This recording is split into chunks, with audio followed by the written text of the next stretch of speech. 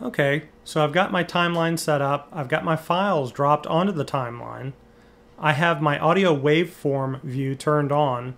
Depending on your editor, you may be able to turn it on or turn it off.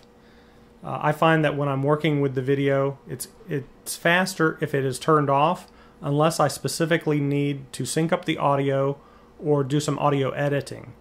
But for now, we're trying to sync up our videos, and if I start this playback, you'll see that it's completely out of sync right now.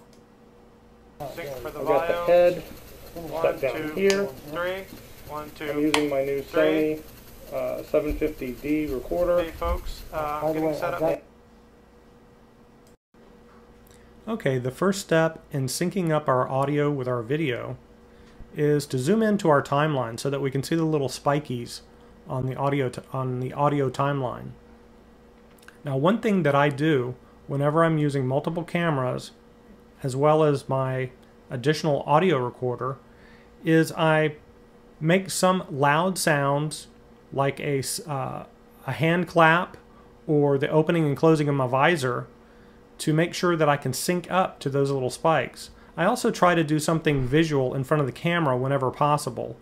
For the contour cam, since it's on the side of my helmet and the audio recorder is inside my helmet, simply opening and closing my visor a couple of times gives me some very distinctive clicks as well as a visual cue.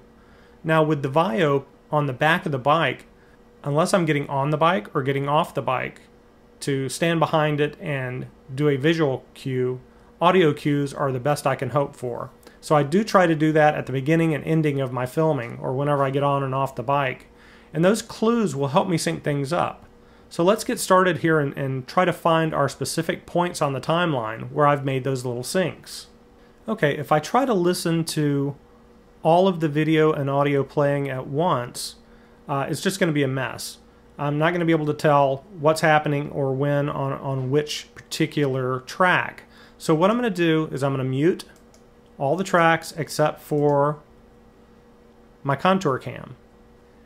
I'm going to scroll through, make sure I've got my selection tool active.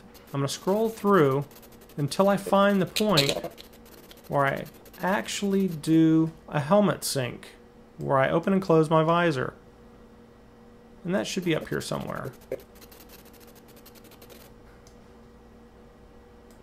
And if you notice in the VAIO cam, I just did a hand clap sync right there, but we'll come back to that. And that corresponds to this little spike here. But we'll come back to that, one timeline at a time. So right in here, yep, that's where it is. That's where I'm opening and closing my helmet. And I usually do it twice.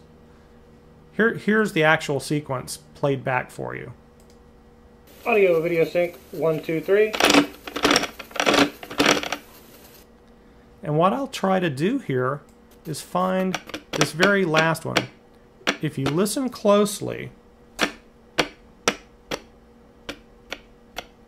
there are some very specific sounds.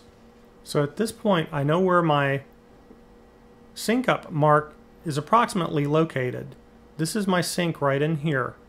And what I want to do is find where I open and close the visor the second time. And I'm going to try to mark that loudest sync, which is just before the helmet visor finally closes. And if I go one frame at a time,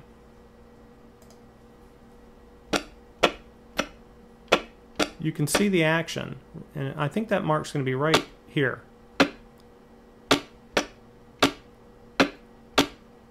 That loudest little click right there is the one I want. So what I'm going to do is put a marker right there. Whether your particular editor uses markers or not, I can't tell you.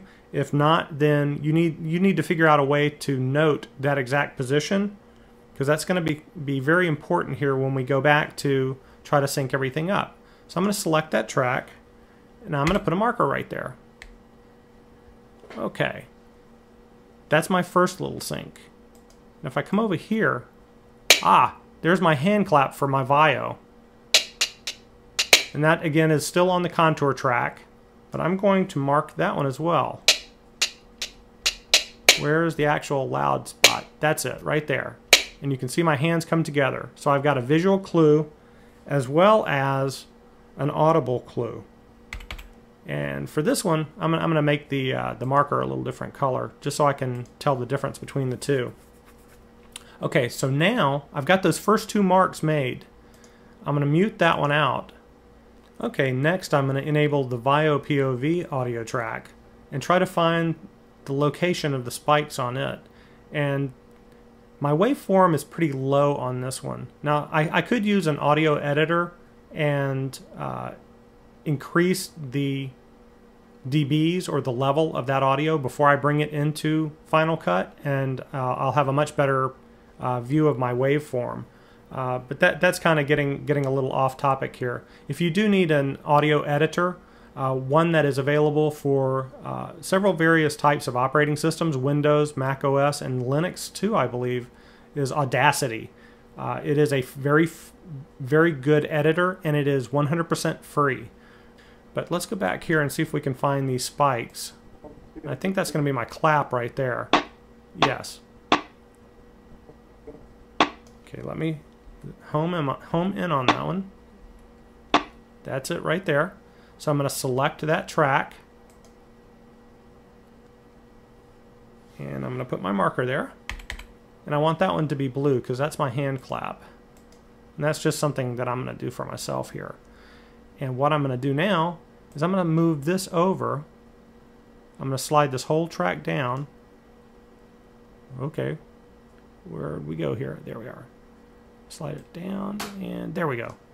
Now those two tracks should be relatively well lined up now. Okay, next step is going to be to enable the Sony voice recorder audio track. There's no corresponding video track, and try to get it synced up. And I can tell that from all these flat bits that probably where my initial sync is right in here. And let me play that and make sure. Audio video sync 1, 2, 3. Aha, and there's that second one. Let's see.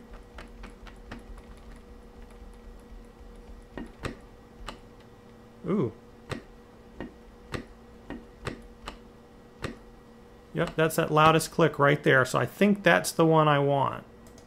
Let me see. I'm going to put a marker there. And then these two really sharp spikes right here. Those should be my hand claps.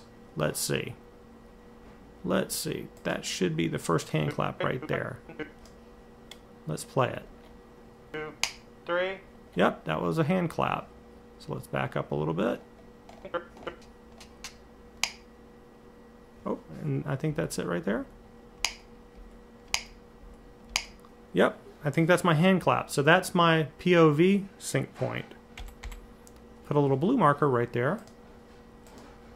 Alright, and let's drag everything down. I'm going to have to drag these two to the right because if we look at the entire timeline, we'll see that this one's all the way to the left already. I generally start my audio recording before I turn my cameras on, and that's just me. So I'm going to select all of those video and audio tracks, and I am going to attempt to slide this stuff all the way down here, and it kind of locks in place when I hit it. Whoop, come on. Come on.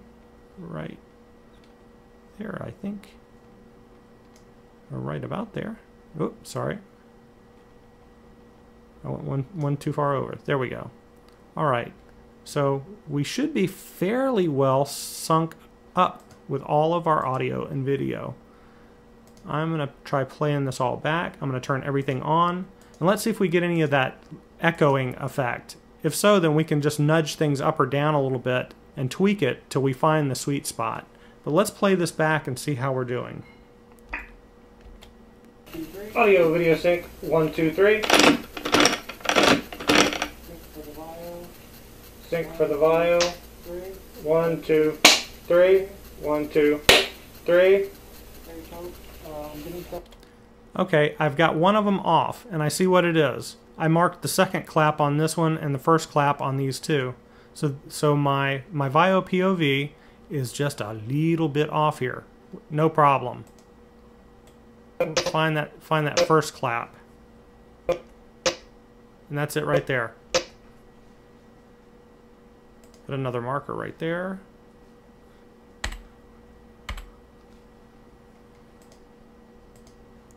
Let me slide this one down just a touch. There we go. Now we should be in sync. Okay.